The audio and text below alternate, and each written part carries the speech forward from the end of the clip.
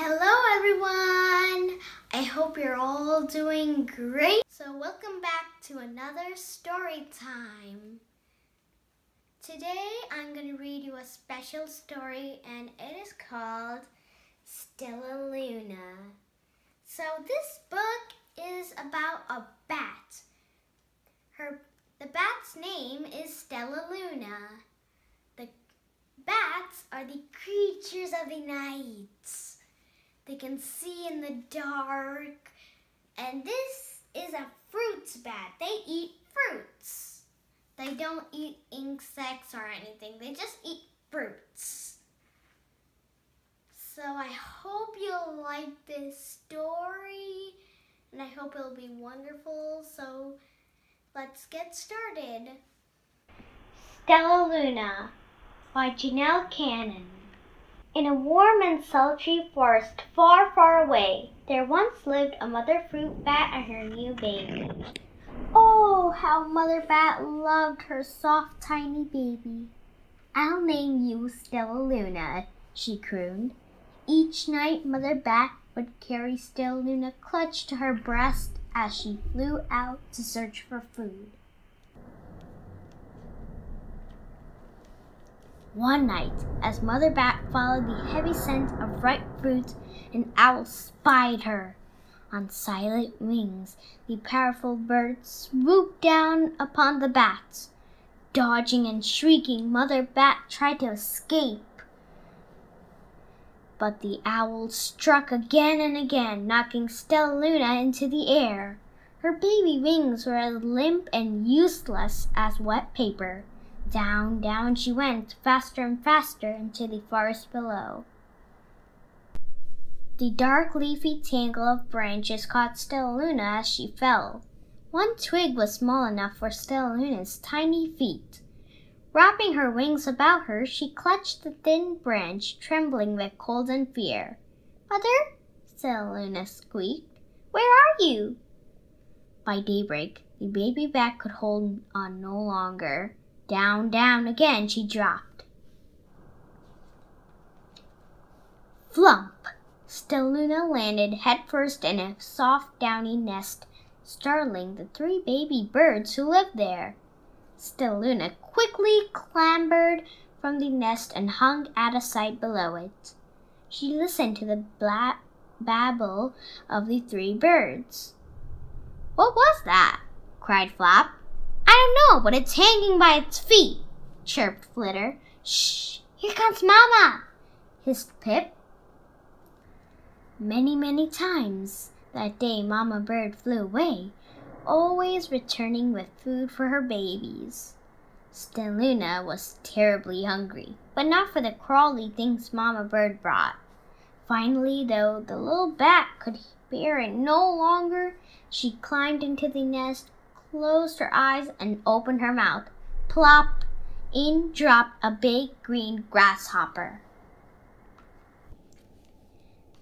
Stellaluna learned to be like the birds. She stayed awake all day and slept at night.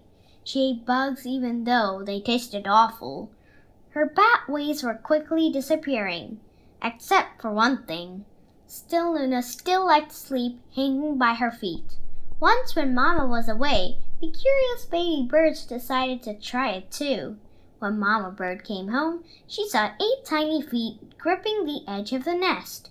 "Eek!" she cried. "Get back up here this instant! You're going to fall and break your necks!" The birds clambered back into the nest, but Mama Bird stopped Stellaluna. "You are teaching my children to do bad things. I will not let you back into this nest unless you promise to obey all the rules of this house." Stellaluna promised. She ate bugs without making faces. She slept in the nest at night, and she didn't hang by her feet. Stellaluna behaved as a good bird should. All the babies grew quickly. Soon the nest became crowded. Mama Bird told them it was time to learn to fly. One by one, Pip, Flare, and Flap and Stellaluna jumped from the nest. Their wings worked. "I'm just like them," thought Stellaluna. "I can fly too." Pip, Flitter, and Flap landed gracefully on a branch. Stellaluna tried to do the same. How embarrassing! I will fly all day, Stellaluna told herself. Then no one will see how clumsy I am. The next day, Pip, Flitter, Flap, and Stellaluna went flying far from home. They flew for hours, exercising their new wings. The sun is setting, warned Flitter. We had better go home or we will get lost in the dark, said Flap. But Stellaluna had flown far ahead and was nowhere to be seen. The three anxious birds went home without her. All alone, Stellaluna flew and flew until her wings ached and she dropped into a tree. I promised not to hang by my feet, Stellaluna sighed, so she hung by her thumbs and soon fell asleep. She didn't hear the soft sound of wings coming near.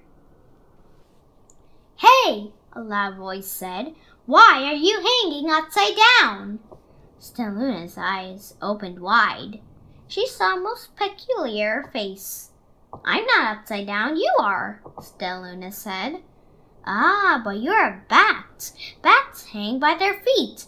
You are hanging by your thumbs, so that makes you upside down, the creature said. I'm a bat. I am hanging by my feet. That makes me right side up. Stellaluna was confused. Mama Bird told me I was upside down. She said I was wrong. Wrong for a bird maybe, but not for a bat. More bats gathered around to see the strange young bat who behaved like a bird. Stellaluna told them her story. You ate bugs? Stuttered one. You slept at night? Gasped another. How very strange, they all murmured. Wait. Let me look at this child. A bat pushed through the crowd. An owl attacked you, she asked. Sniffing Stellaluna's fur, she whispered, You are Stellaluna. You are my baby. You escaped the owl? Cried Stellaluna. You survived? Yes, said Mother Bat as she wrapped her wings around Stellaluna. Come with me and I'll show you where to find the most delicious fruit. You'll never have to eat another bug as long as you live. But it's nighttime, Stellaluna squeaked. We can't fly in the dark or we will crash into the trees. We're bats, said Mother Bat. We can see in darkness. Come with us. Stellaluna was afraid, but she let go of the tree and dropped into the deep blue sky. Stellaluna could see. She felt as though rays of light shone from her eyes. She was able to see everything in her path. Soon the bats found a mango tree, and Stellaluna ate as much of the fruit as she could hold.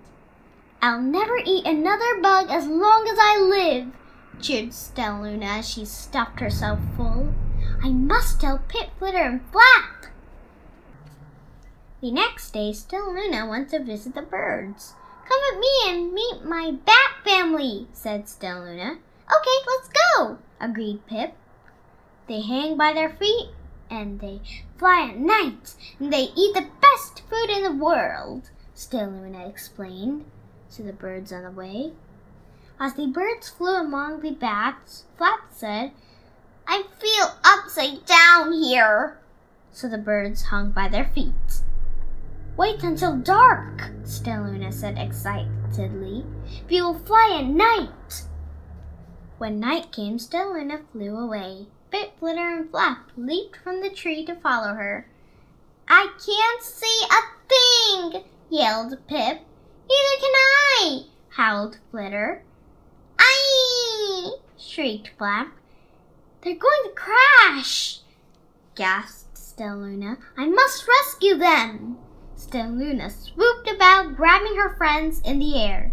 She lifted them to a tree, and the birds grasped a branch. Stellaluna hung from the limb above them. We're safe, said Stellaluna. Then she sighed. I wish you could see in the dark too. We wish you could land on your feet, Flitter replied. Pip and Flap nodded. They perched in silence for a long time. How can we be so different and feel so much alike? Mused Flitter. And how can we feel so different and be so much alike? Wondered Pip. I think this is quite a mystery, Flap chirped. I agree, said Stellaluna, but we're friends, and that's a fact. The end. So I hope you like this story. So let me tell the book title again. So the book title is Stellaluna by Janell Cannon. So I just reminded you that. So I hope you liked this story and I hope it was wonderful. I hope everyone liked this. So if you like this story, please like, share, and subscribe to our channel. Bye bye everyone. See you in the next video. Bye bye.